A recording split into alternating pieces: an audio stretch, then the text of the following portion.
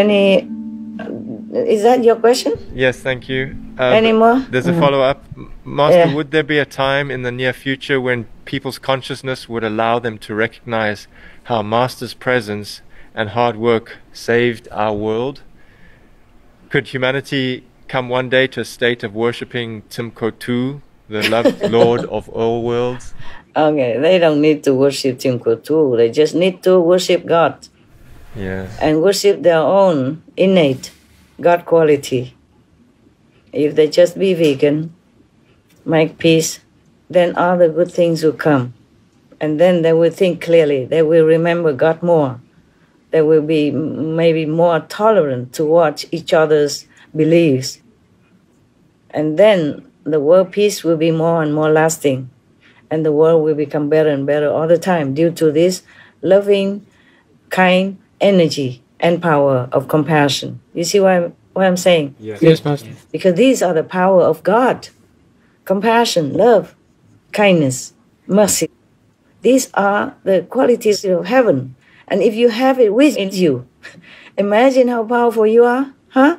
Yes. That's the logic of it. Do you understand now? Yes, Master. So that's why I say it's not about animals, it's about you. It's about us.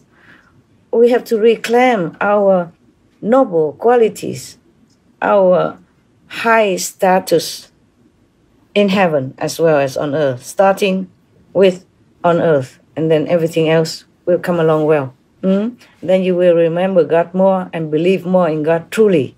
Not just lip service, saying, oh, God, this and that, always saying, give me this, give me that, and not truly believing in God or worshiping God or loving God. If you're loving God or loving a master with high quality, then you will have that quality with you. You see, not that God needs you to love him. Yes. Not that the master needs you to love the master. It's just you will be transfer the quality of the master to you. You see that? Yes, Master. And of course you cannot have it all at once, yeah? But at least it's always improving, yeah? In you. Yes, Master. That's why you become a better person, a better being. And then that's how you become closer and closer to heaven, closer to God, and a higher level of spiritual wisdom. Got that? Okay? Yes, Master. Tim Kutu, worshiping Tim Kutu. I don't have to. If people already saw God like that, no matter if they worship or not worship, you see what I'm saying? Yes. It will become like their second nature. Yes. Then they will not think that they are worshiping God or loving God anymore. They just do. Just like natural. Just like if you have children, you just love them. Yeah? You don't think, oh, I'm loving my children. Am I not? If you're in love with a girl or a boy, you wouldn't question. You know it. Yes, Master. You love children, you just know it. You love your children, you know it. You don't question. Yes, Master. I don't know if I answer you so much. Is that enough? Yes, thank you, Master. You're welcome, love. Master often reminds us that it's people's hearts that must change in order to move quicker toward a completely vegan and peaceful world. Master, will people's hearts be more receptive and transformed through the World Prayer for World Vegan on Thursdays and Sundays? Or is this a matter that needs other special care and influence? Together, huh? Together. Yes, Master. When people pray, it has an effect, okay? Yes. Yes. In a religion, maybe Christian and also Judaism, there are some days that the followers get together or alone at home to pray for somebody, anyone, okay, whether or not they know or not know. There's someone who has nobody to pray for them. You see what I'm saying? Yes. Thương khó, I don't know how to say that in English. You just a day. You pray for those souls who are lost, who have no one, who did not believe in God, or who did not do anything good at all, that anybody even remembers them to pray for them. You see, most people, when you do something good to somebody, then that somebody feels grateful to you. And when you die or when you have trouble, they pray for you. And then you will have benefit from that. If you cannot, because some people maybe are too sinful or too forgetful in life, they never worship God or remember God. They don't know how to pray. They don't pray in time of trouble. If somebody happens to pray for them when they are in a vulnerable state, then they have the effect of that. That's why you see in many religions, when you die or some people die or in their death time or on death day, they invite the priests or the monks, to come and pray. You see that? Yes. Yes. But some people don't have that luxury. Some people don't even know anything about religion. Then that day, the people in Christianity or in Judaism pray for these kinds of people, whether or not they know them.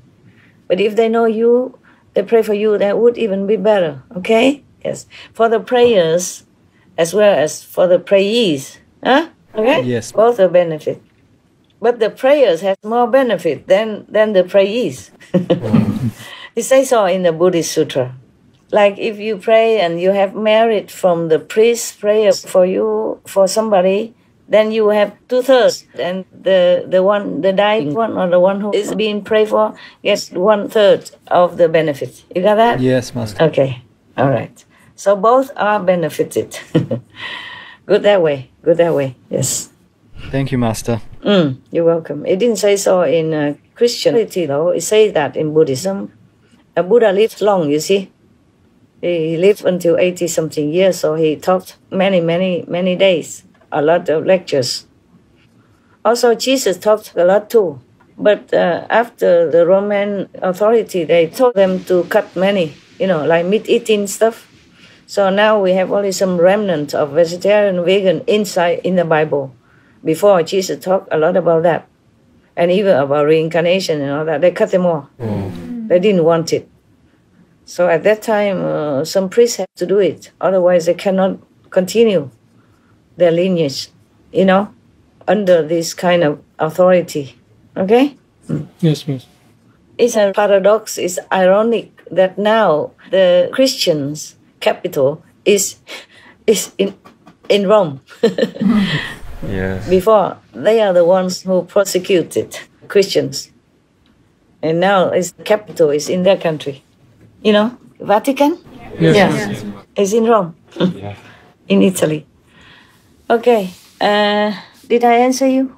Yes, Master. Thank you. Maybe more, maybe less. Okay. Next. Master, the holiday seasons are a time when people unite in spirit, feel more oneness than the rest of the year, and more hope and kindness is spread among people. Master, is it the tradition that brings people together, or there's also some special uplifting energy embedded in the celebrated events and occasions? Yes and no. You see, holiday is supposed to be holy. You see? Holidays come from holy days, yes? Yes. And people should know better, But instead they do all the things opposite to what the Master taught them. Jesus never asked anybody to kill turkeys to celebrate Christmas. Yes. Prophet Muhammad, peace be upon him, never asked people to kill any animals to feed him. And now every holiday they kill billions of animals just to celebrate the birthday of Christ, for example. Yes. And in many religions similar, okay? They twisted everything. When the holy things come down to this world, they've been twisted, to their liking, to their habit. And then it spreads out, and then others follow. And the religious essence is no more. Now it's just symbolic. And even worse in the name of God, in the name of Jesus, they kill too many. I don't know if any heaven, it's not logical that any heaven would tolerate this kind of suffering, would tolerate this kind of torture to other creation of God, other children of God. You understand? Yes, Master. In the different forms. You can see that on our Supreme Master television. That animals, they have souls, they have intelligence, they have affection, they have love, they have sympathy. Yeah? They rescue each other, they love each other, even from different species.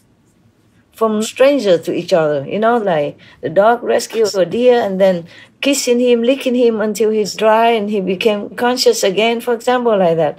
Or even the cat, you know, hugging the chicken, the little chicks, let them sleep warm. And even the tiger, you know, hugging the dogs. My God, they are just like humans, no more, no less. Yes, Master. I have contacted many animals. I know that for sure. It's not just on photos. Okay? I told you already some of the stories about wild animals that I encountered. Yeah? Yes, Master. They're so kind and so sympathetic and so good, so intelligent. You can see, you look more into the animals clips that we have every day. Yes, Master. And you can see animals are exactly like us, if not better. Okay? Yes, Master.